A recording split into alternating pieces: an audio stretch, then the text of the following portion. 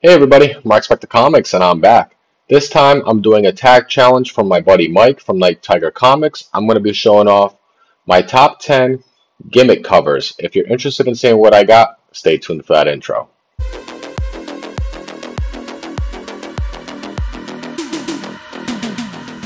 Alright, so welcome back. If you haven't already, please don't forget to like, share, and subscribe. Hit that bell notification when I do put out some content you get in a timely fashion. Like I said, Mike from Night Tiger Comics, he ended up doing like a tag challenge, basically a tag for the community. So feel free to make a video for your channel as well. Basically, your top 10, gimmick covers from whatever, any period of, during your comic books. Most of these will be 90s-ish related. Um, and that's basically when the gimmick cover started, was in the early 90s, early to late 90s. So I got a bunch of fun ones here that I picked up. Some of these were more modern, more recent than the 90s. Some of them were from like you know early 2000s as well, but they still fit into the gimmicks. Um, wasn't able to pick up some of the more books I wanted to show off because some of my books are in storage. So I pretty much just went through a quick long box and a short box and just gathered a bunch of books, and that's what I'm going to present for the challenge. So in no particular order, I'm just going to grab a stack and we're just going to show it off. So first one is going to be probably one of the more obscure, I guess, gimmicks, if you want to call it. I don't know if I call it a gimmick or if it's just something different. But I was watching Roger's video, and he did show a double feature. So I didn't even think about this as being a gimmick. But I do have a double feature comic, and this came out, I think, a couple of years ago. And I do like my horror books. So this is from Dark Horse Comics. This is Shop number 1. And as you can see, you got the one cover on the front. And on the back, you got another cover. And it's two different stories told, and you actually read it the way it's presented. I actually like the back cover on here. It's really sweet with the skulls. But you open it up, has one story there. You flip it over, different story. So they call it a double feature. It's pretty cool. So that will be my number 1. All right. And I believe they did that for the entire series, if I'm not mistaken. It's been a while since I've read that. The next one. So the next one kind of, it came about in, like, I guess, the late 90s.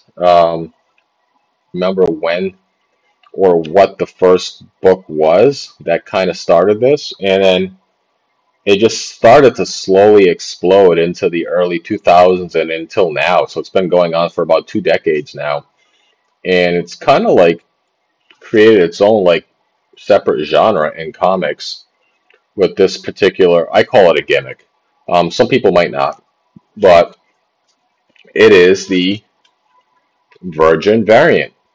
Like I said, Virgin variants in the late 90s weren't really didn't really kick off. It wasn't anything, too popular. Like I said, I don't recall what the first, book was that was a Virgin variant, but this is the book itself is Moon Knight, Black, White, and Blood, issue number 1. And I want to say this is probably an Eddie Granoff cover. Really nice cover. But like nowadays, you see Virgin variant covers for, geez, so many store exclusives, so many different, number 1s, number 2s, and so ons. And you even see, content creators coming out with their own Virgin variant, exclusive. So It's it's become like mainstream now. But back then it was kind of like a brand new thing. So I don't know if you want to call it a comic gimmick, sure. It's a little different, but like I said, I'm working with some working. It's a little difficult for me because like I said, like a good 80-85% of my comics are in storage. So some of the stuff that I wanted to pull out, I just didn't have in hand. Um, like for this book is a classic book. This will be number three. Um, I had, I think, one or two other books that I wanted to show off for this category of cover gimmick, but this was the only one I had in hand, and it's because it's one of my really cool key books, and this is Batman: The Killing Joke. We all know this book, classic cover, great story. And it made my number three because it's an embossed cover. And it's not the entire cover, it's partially embossed, and it's just here on the trade. I don't know if it'll show off well. Let me take it out. It might not. Um, but you see there how there's a little bit of embossing there on the trade versus the cover itself, which is not. Um, so this was another one that I could have easily used as a cover, comic gimmick is additional printings. This book, for example, had, I believe, 9 printings. I don't have the 9th printing. This is actually the first printing. So I do have the first printing, and I'll show you the other one I have, because this will be my second example for embossed covers. And trying to get it back in the sleeve without ruining it. I'm just going to put that aside. And then the second one I have here is the 7th printing. And I wouldn't know offhand it was. I had to look this up. But this is the 7th printing because it's yellow. There's so many different shades. And they all mean different printings based off of the trade color. But yeah, this is the only part of the book that's embossed is the trade dress. So that is number three, embossed covers. Like I said, I had one or two other ones that were really cool embossed covers. Unfortunately, I had to show like a very minimal embossed cover for that one. So number three. All right, going on to number four, and this one may also not be, I don't know, on the fence on this one whether it's considered a gimmick, but I'm going to run with it. So this one is going to be, when I was going off of my previous thing saying that, additional printings could have easily, on my side, being, considered um, a gimmick because when the publisher was coming out, with a certain amount of print run for an additional printing, they could have, said, well, we're only going to do 500 for the second print. And if they sell out, they sell out. The third print can be 750 and so forth. So they can, guesstimate how many based off of, pre-orders and then if they wanted to print out some more. So there was a lot of companies, even more recently now, that, have had, 5, 6, 7, 8 printings. And it just got really out of hand. And they just, sometimes it would be same cover or it would be an entirely new cover. Um, but DC did something very notorious back in the 90s with what I'm going to show you is my next gimmick, and this is the DC Universe label. So the DC Universe logo is, for a while now starting to become, more and more collected when you're out there hunting for books. We knew these came out back in the 90s, and they only showed up in DC multi-packs. So these were reprinted from the original. So the original would have, whatever logo that was on there. If it was a Batman, title, for example, I have one here. If it was a Batman title, it would have like a Batman logo on there. Then you had your newsstand, your barcode for your if you bought it at a newsstand, and then your reprints would have these logos on it. So it could be a second printing, a third printing, usually no more than three. It was usually a second or third printing, and depending on the book, it could be fairly scarce out there. I believe, like this one, for example, is probably on the scarcer side than, say, Batman, because everyone who was buying DC was either buying Batman or Detective Comics or like Wonder Woman, for example, versus the Animaniacs, who I can't imagine a lot of people were buying Animaniacs in general.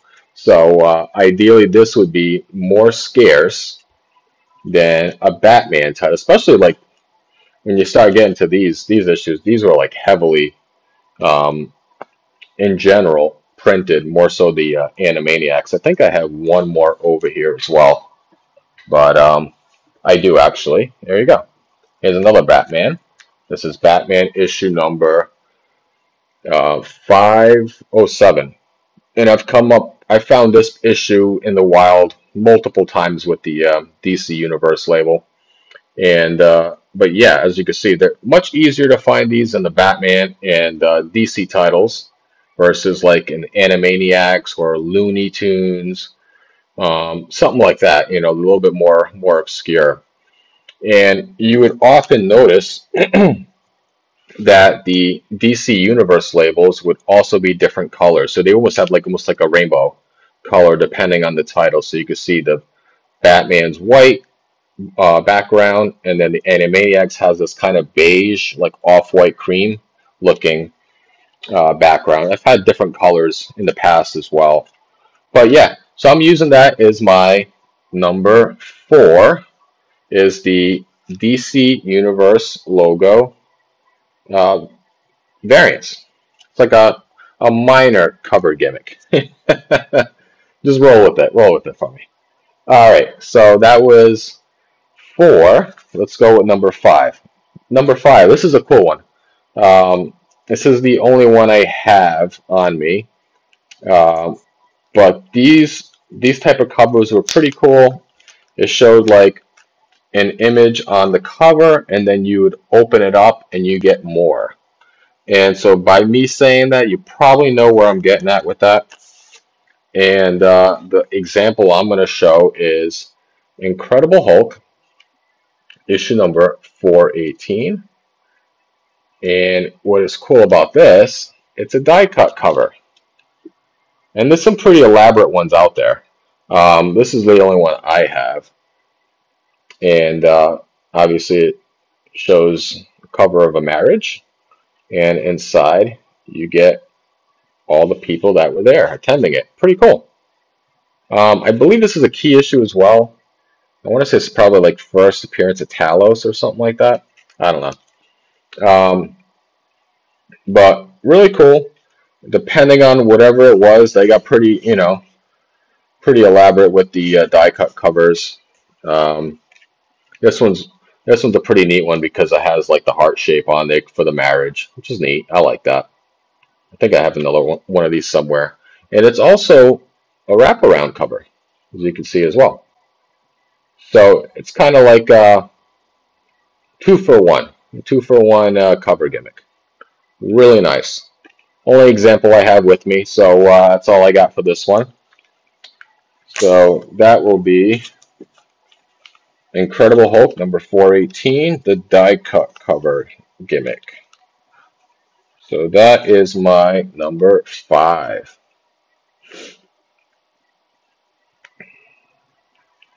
All right. So we're halfway through. We're going to do number 6. This is going to be another one that you're just going to have to roll with me on that one. And and this one, let me see. Like I said, this one for number six, you're kind of just gonna have to roll with me on this one. Um, these I'm gonna call a cover gimmicks because these are covers that are often replicated based off of a famous image, a famous, whether it's from a movie, a poster, um, a previous comic book, whatever it may be. I think you know what I'm talking about. This is the cover homage. So in the 90s, there were a lot of famous comic books that were heavily homaged, whether they were from the 90s or earlier. We all know the famous Action Comics #1. That was probably the first cover, like that, the oldest cover that was homaged was that one. We saw that time and time again. In the 90s, we saw it heavily with Todd McFarlane's covers. We saw it with ASM 300. We saw it with and then Spider-Man 1. Basically, he would homage his own covers. You've seen it in Spawn. You've seen it in further, future Spider-Man titles and so forth. It was just like absolutely wild. So I'm going to show you two of my examples I have with me. I probably have at least a couple of handfuls of them, but first one's going to be one that people probably won't show, and this is going to be Incredible Hulk issue number 441. And this was homaged from a famous movie. This is called the Pulp Fiction homage. And you can see on there on the bottom, she's holding a little book there. It says Pulp Fiction. And you can tell, obviously, the classic cover. Great cover. I love this cover. And you can just, yeah, enough said. Another one that people might not show off for an homage is this cover. This is a little bit more recent. This is Deadpool issue number 5. Really cool cover. I love these Garbage Pail Kids stickers that they did back in the 80s and 90s. They probably still do them now. I have no clue. But this is Deadpool's version of the Garbage Pail Kid sticker. And you can see that they got the outline there above. Obviously, the famous, trade dress that they used with the different characters. So this was Reckless Wade. And yeah, really fun covers. I love these. Really cool. So yeah, number 6, the cover homage. All right, number 7. So number 7 is something that was, heavily used in the 90s. And, you know, this was I'm just going to go with it, the polybag cover gimmick. So what they would, often do, not always, but sometimes they would have like a little face on there with the cover, sleeve. Sometimes it would be just clear plastic with the comic book. It just depended on what they wanted to do when they released it. This one, for example, hardware, it would say collector's edition. And on there would tell you what it included. So hardware #1, the comic book, 4 panels, 16 panel mural. Sometimes it would have a poster in it, sometimes it wouldn't, and it also came with a trading card, all for the great cheap price of $2.95, which was, back then, that was a lot. That was a lot for a comic book back then in the 90s. Um, compared to, yeah, I don't know, it just depends on what it was, but yeah.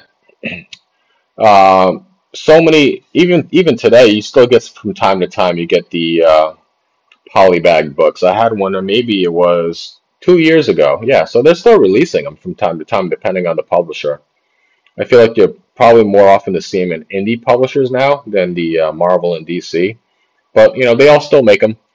Um, but this is a really neat one, and probably not something you'd often see with polybags. You're probably going to see something that's more like DC related. Like you'd often see the Superman. I think it's Superman 75, and Adventures of Superman 500, those classic, black covers with the Superman logo. They did them in the poly bag with the black cover, the platinum. It was just like wild. That would have been another one to show off. Would have been like the platinum trade dress and the gold platinum trade dresses. That I don't have any of those, unfortunately, because that would have been a cool one to add. So yeah, there you go. That's number 8. That's number no, sorry, number 7. All right, moving on. Number 8. We're just gonna get right into this. When you think of 90s, you often think of foil, right? 90s foily madness. This one's gonna be more on the simpler side when I show these off, and classic cover. This is Danger Girl #1 from IDW.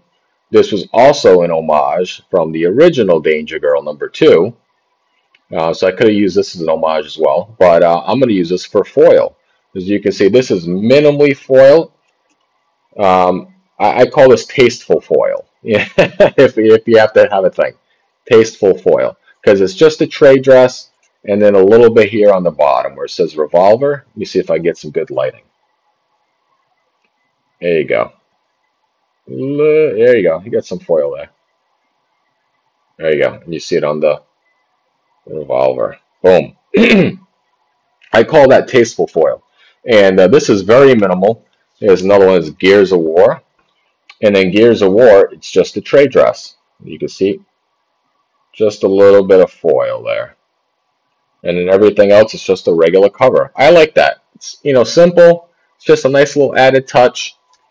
But, they got a little ridiculous in the 90s with the complete foil covers.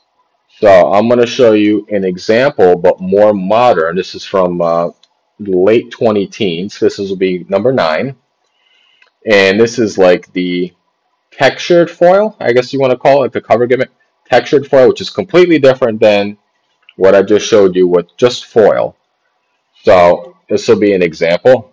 This is like 90s foily madness right here, but more modern. Look at that. Absolutely craziness. And the difference between this and the previous foil is just the way they laid it out. The texture, you can see it. There's quite the texture to it. And this is on, the front and the back. The back, this is a more traditional foil. As you can see, there's no texture whatsoever compared to the front cover, which you can see all like the different grooves and stuff like that on the cover. And this is Curse of Brimstone issue number 7. Towards the end of the late 20 teens, DC reintroduced the foil and like the textured foil. I'll show you another example. And it was like through, I think, all of their titles for a brief period. It was like probably like a year. This is Justice League Dark issue number 4. And this was another one that was the another example of that textured foil. And really neat. I gotta take this out of the bag because it really sometimes it doesn't show you the justice of the actual cover. See, like the back of it, same thing as the yellow one. So it came out right around the same time. But look at that. Really neat. And it almost looked like it would be, like this would glow in the dark. But this doesn't actually glow in the dark, which is unfortunate. Because I would have loved to show this off for a glow in the dark cover. I had a really neat glow in the dark cover, but it's not with me. It's in storage, which would have been another nice cover gimmick to show. But yeah, I'm going to call this number 9, kind of like my textured foil. And then the last one is a really iconic cover, that came about. This company was well known in the 90s. This is Valiant I'm talking about. When you think of indie companies in the 90s, it was like Valiant and Image. Image started it, and then was like the big company that actually survived. Valiant unfortunately did not. Um, but this one title ended up coming out with a really cool cover that still from time to time today you'll see some, companies come out with them from time to time. And I believe this was the first of this cover gimmick, if I'm not mistaken. I'd have to check the good old notes on this, but I'm pretty sure this was. And this is the chromium cover. Really cool. Let me show you. This is Bloodshot, issue number 1. And look at that thing. This thing pops. Oh, look at that. Bring that closer. That is really cool. I love these chromium covers. Um, it's like just on the front cover. The back cover doesn't have anything. It's just a traditional back cover. But like the cover itself is significantly thicker than anything else. It's like layered on here as well. It's like a little textured uh, layered piece separate from the cover. Just this portion right here. Very, very shiny as you would expect with a chrome finish. And it's a really neat cover as well. This was a fun series. I don't know if you guys ever read Bloodshot, but lots of action. But that is my number 10, Chromium. So let me know what you guys think. Um, I thought these are pretty cool covers, really cool examples of cover gimmicks. If you have a channel, like I said, it's an open tag challenge. Feel free to do it yourself.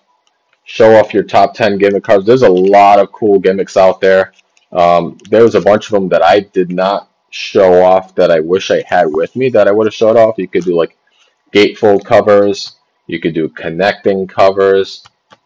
Geez, hollow foil, embossed foil. There's so many glow in the dark, that I just wanted to show off that I didn't have with me, unfortunately. So have fun with it. Take on the challenge. It's a really cool one. It's a good challenge to build a community with. That I appreciate Mike Night Tiger from doing it. So in the comments down below, let me know what you guys think. And until next time, Mark Spector Comics.